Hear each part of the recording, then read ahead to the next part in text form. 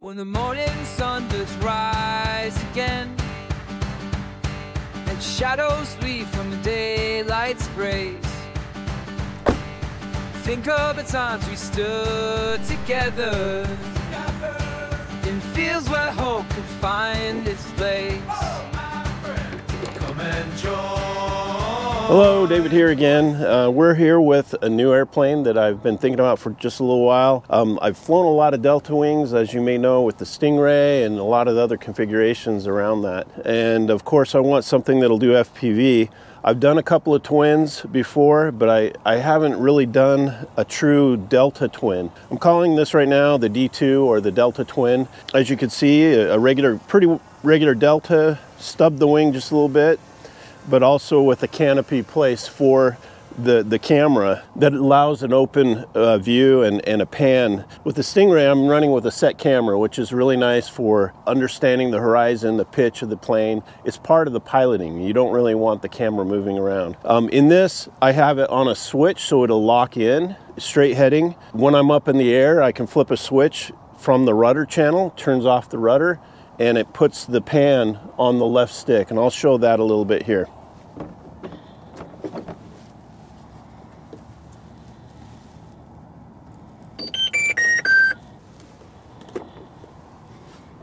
The normal rudder is right here on your yaw stick, and you can see that move together. When I'm in the air and after I've taken off, don't need the rudder and I want to go on some stable flight, I can flip the switch here to change from rudder to camera. Now when I do the yaw, I can look left, I look right, and it no longer will do the rudder. And then when I'm getting ready to land or I want to do some rudder movement, I flip that back. It locks the camera straight and then goes back to the rudder here. This will be a maiden flight. I haven't flown this configuration yet. I've got kind of an interesting landing gear. I used wire this time instead of a plate style. We have a large hatch here. Lots of space. If you haven't seen, the fuselage is quite big. And I've got a lot of area in here. Sorry, it is a little bit of a bird's nest in there, but I've got plenty of room. I've got a little vent to help release some of the air pressure because I have the DJI Vista unit right here behind the camera. It is in the body of the plane, but lots of ventilation. The motor mounts are 3D printed, currently for the standard quad size. This is really designed for a 5-inch style quadcopter motor. These are the Emax motors, the 2306 2400 kV, and I'll put a link down there if you're interested in trying those. I'm going to give it a try. I know they're a pretty hot motor. The other thing, the antenna for the Vista unit is inside. It's really unobstructed. There's just foam around it, so it's not really a big deal, but it ends up being right there where the hatch is. The bottom plate on this is TPU, and it has little latches that kind of latch over and hold the landing gear. I think that's going to give it a little bit of spring, but also you can't break TPU. If you take a piece of that TPU, try to break it in your hand, you just can't. And so it's super strong, and that's one of the reasons I went with that. And on the inside, there's a hard PLA 3D printed plate that holds the other side, so it's sandwiched in between. Currently mounted all the servos out here, so easy access, easy to manage those, adjust if needed. It'd be really easy to slide them inside, underneath the wing, hide them if you want. You really put them wherever you want. I personally like to have the elevons with a pull for the up instead of a push. I think they work better that way. With the twin motor, I also did put them on their own channels so that you can do differential thrust. I do have that joined with the rudder channel, so when I'm in the air and the rudder is on, I can use differential thrust. It'll be interesting. I want to see if we can get this thing to flat spin. Let's do some ground testing. So I steer it with the left stick, and you can see the differential is working, but it is steering by the wheel.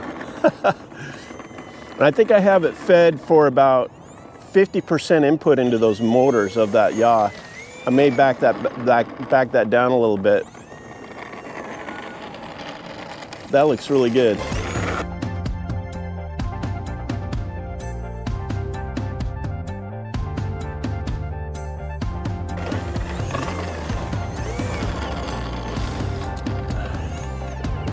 So I haven't flown this. I am a little bit nervous, and it is a little windier than I'd hope, but we're gonna send it. Wish us luck. This is what it's all about, guys. This is why we do this. It's that maiden flight. You don't know what's gonna happen, the excitement, the adrenaline rush. You've put all your effort into design, your thoughts, and this is where it comes together. I typically don't fly maiden flights with camera gear on it.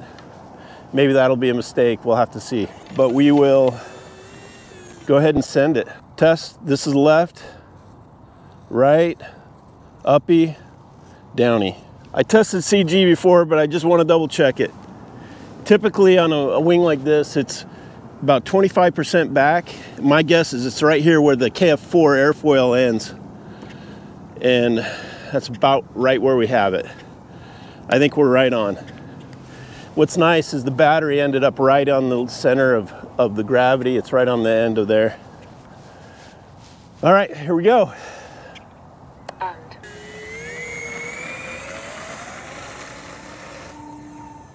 Woo! Wow. That thing wanted to hop into the air. Wow, I've got it under half throttle. Wow.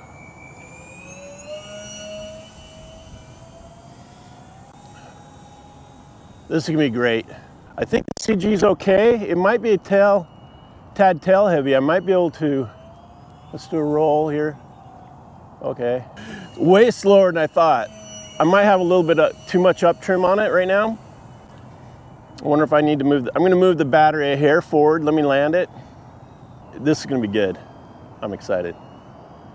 All right, here we go. We're bringing it in. First landing here.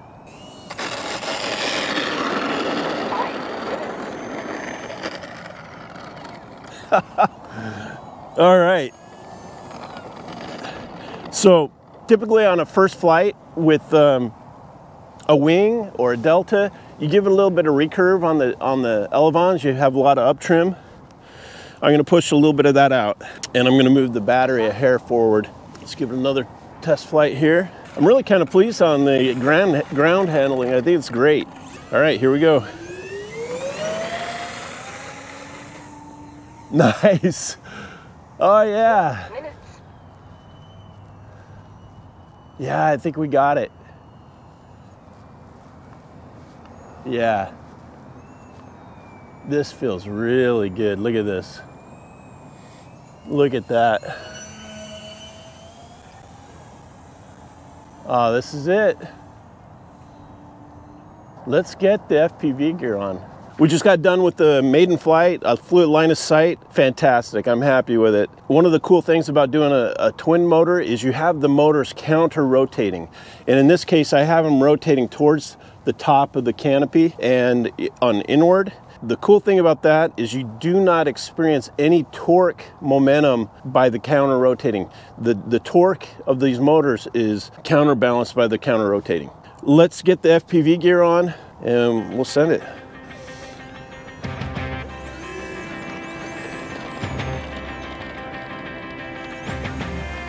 Here we go.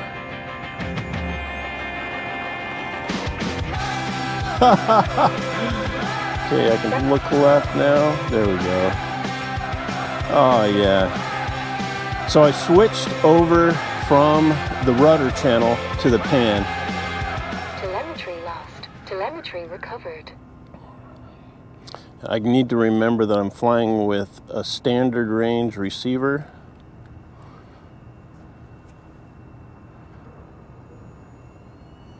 So I don't outfly my range here. All right. Let's take it up there. We'll try to do some flat spins and other things.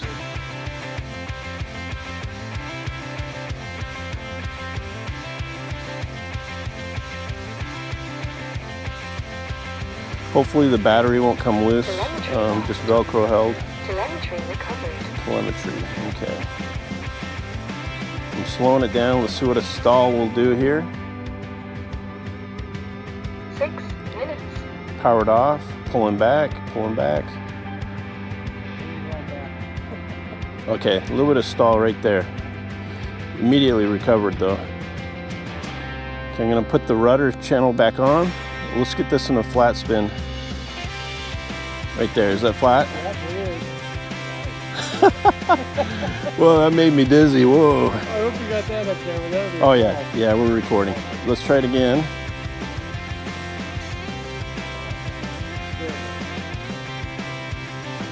Oh, yeah, immediately comes right out, that's great. Okay, it's back on the camera pan. You can see the right motor, left motor. We'll do a low flyby, maybe a touch and go here.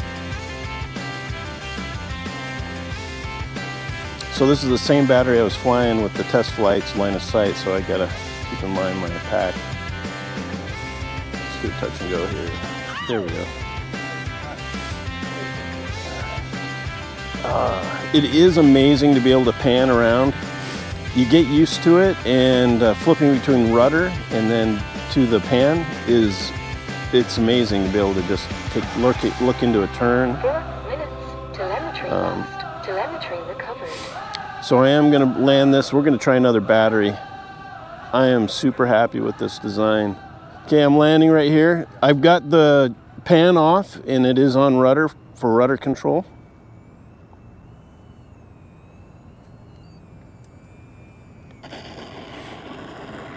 Nice.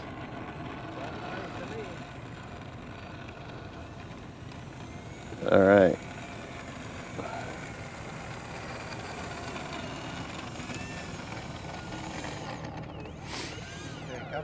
Disarmed.